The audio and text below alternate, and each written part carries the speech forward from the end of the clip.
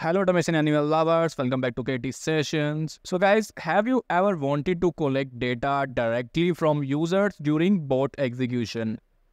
Maybe you need to capture customer preferences, gather approvals, or dynamically adjust workflow based on user input. Well, interactive forms are your answers.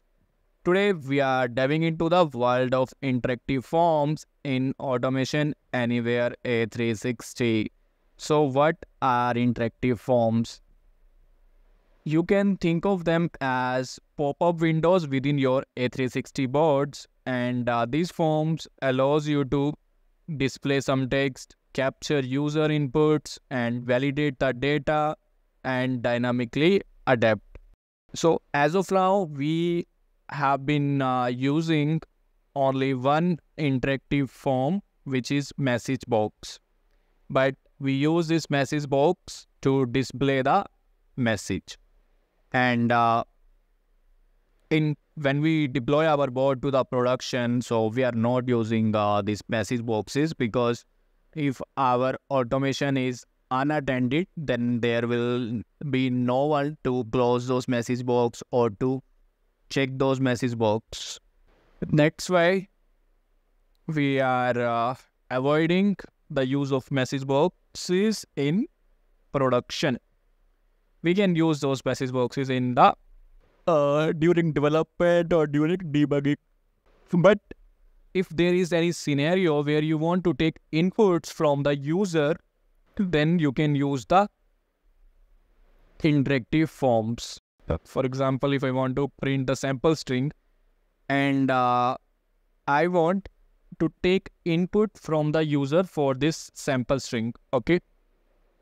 So for that, we can take a variable and we can check this use as input and click on apply and run. Okay, so when we run the bot, we will get this form where we can input the value of this sample string. Okay, but we will get this input form when we run the bot from the control room. But when we run the bot on any other machine, or when we run the bot on a bot runner, we will not get this type of window. And that interactive form we can utilize in our process, and we can implement that in our, we can integrate this with our task bot so that we can take the input from the user. So let me show you how we can achieve that. All right. So for this, we will go to our automation page. And here, when we click on this create icon, we will get three options: process, task bot, and form. As of now, we have created a task bot only, but now we are going to create a form. So I will click on this form. And here we need to give the name of the form. Let me give my form demo. All right. So it will create a new window like this. It looks like the task bot window. We have actions here, and on the right hand side we can see the properties of those actions, and in the middle we can see this interactive form. Now this is the form. So you can modify this form as per your requirements. Like if I need a small form, so I can resize it. So minimum width should be 320. I think we can't decrease it more. Let me try. Okay, minimum width must be greater than 320. Okay. So there is a condition, and height. Minimum height must be greater than 150. So these are two requirements. All right. So form title, you can give any title. Let me give my form. So all these things you can do, means you can modify these properties like height, weight, and font. You can change the font of your form, font size, all those things. And here you can see display behavior, enable close on end machine, and enable minimize or on end machine. So see here, we don't have any option or any button. Like generally we got these type of buttons in our windows, like you can see minimize, maximize and close buttons. So we can add those. As soon as I check this, I will get a close button, and as soon as I check this, I will get a minimize button. All right. And here create a reference for hidden element. So you can create a reference for this. As of now, these are not required, so we can keep it blank. And logos in footer, so you can add a logo, like we can see this powered by automation anywhere. So we can add one logo, two logos in the footer as well. But I'm not adding any logo. So you can design your form as per your requirements, or whatever you want to add, you can add. All right. So we got this basic form or a blank form. Now we want to add something on this form. Means if I want to create it as a input form, so I will add inputs. So there are a lot of elements available for taking the input from the user. Okay, so means we can use a text box, we can use a text area, we can use a number text number type of box, which will input, which will allow entering numbers only.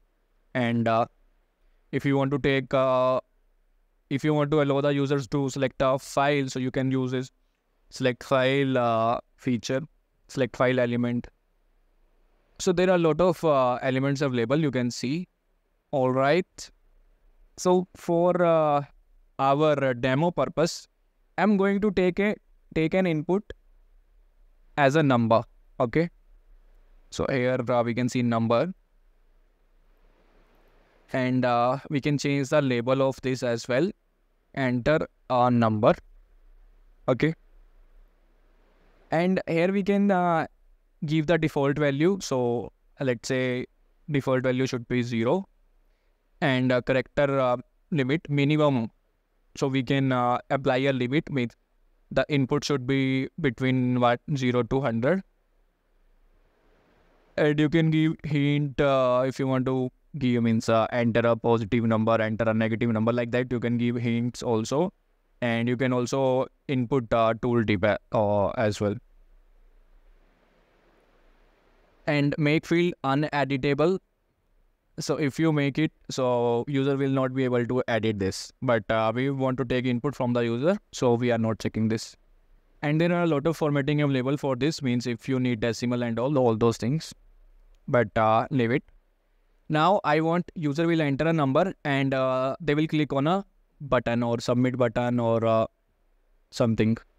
So I will take a button, and I will rename this to submit.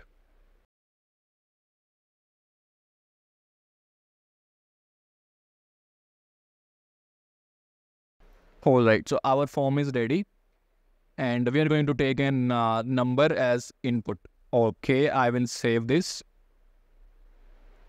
And when I click on preview, I can see my form. So you can select the resolution of your display. So it will look like this. So you can change the position of this also, means when you run the bot, so where this form will appear. So I have selected the coordinates X and Y. So it will appear in the middle of the display. See, you can check this also if you want your form in the middle of your display. All right, I have saved this. Now I will go back to the task bot. So when we go to the actions, we can search for interactive. So we can see this interactive forms package, and there are a lot of actions are available. Okay. So first of all, we want to display our form in whenever we run the bot. First of all, that form will display so that user can give input. Okay. So we are going to use this display option, display action. Okay. And in display action, we can see the properties. Okay. And we need to give the name of the form. When I click on it, so we can see create variable, and the type of this is form. So I will give a name to this variable form1. Okay. And here in default value, we need to select a form, and see this default value is mandatory field.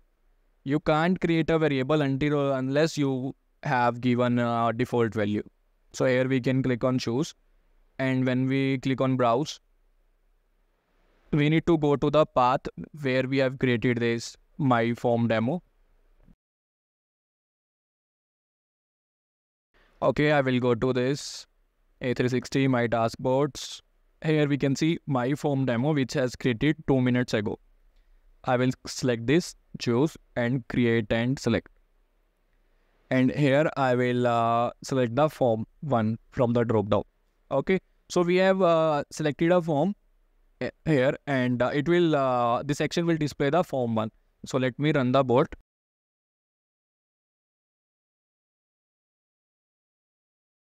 Okay, so this will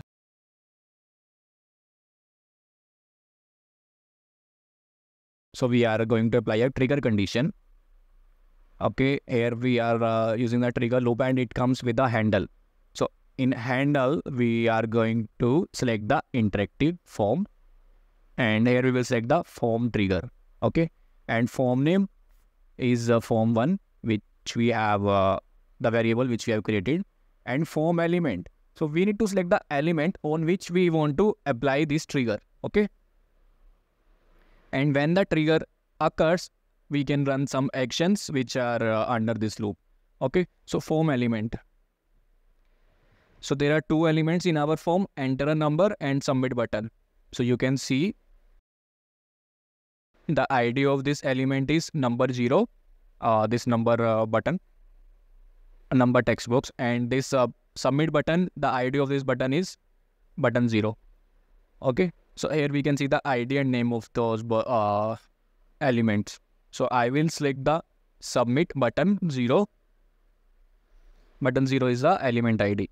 And which trigger we want to select.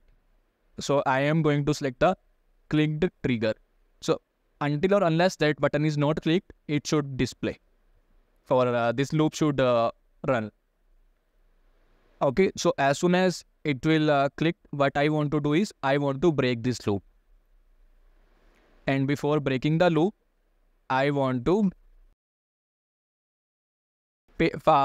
print that value which user has entered in that form. Okay, for that we need to get the value from the interactive form, and for getting the value from the interactive form, we use this action. See, you can see the description of this action gets value from specified form element, and in our case that form element is enter a number. And first of all, I will select the form name, and as soon as I select this form 1 in our in this drop down, so this from element drop down will contain the list of the element which can contain values. So our enter a number, this element can contain a value, so we will get this in the drop down and return the value from the form element to assign to a specific variable. So we will save the output in this sample number variable, and I will go to the message box, and here I will print that sample number, and I will convert this into the string. Okay, and after that we will break the loop. Let me run the bot now.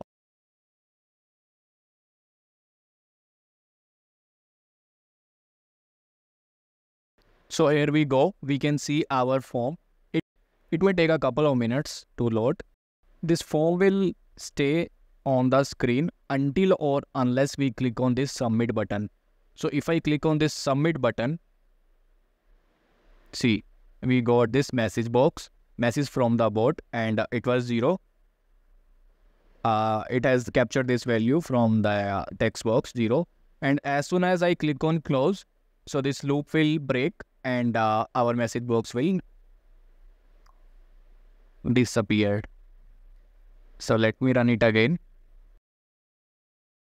So guys, this is how you can take the inputs from the user, and then you can process those inputs, and you can showcase the output also with the help of these interactive forms. But these interactive forms are helpful only in the attended automations.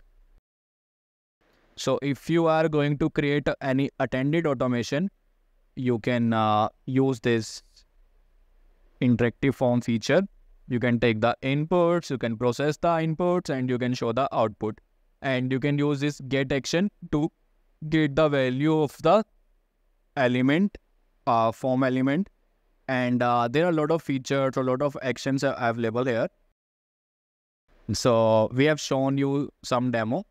And if still you want us to post a video on any specific type of interactive form or any other topic, you can let us know in the comment section below. Thank you guys for watching this video. To let me know if you have any doubt or any question in any of the topic. You remember what is that?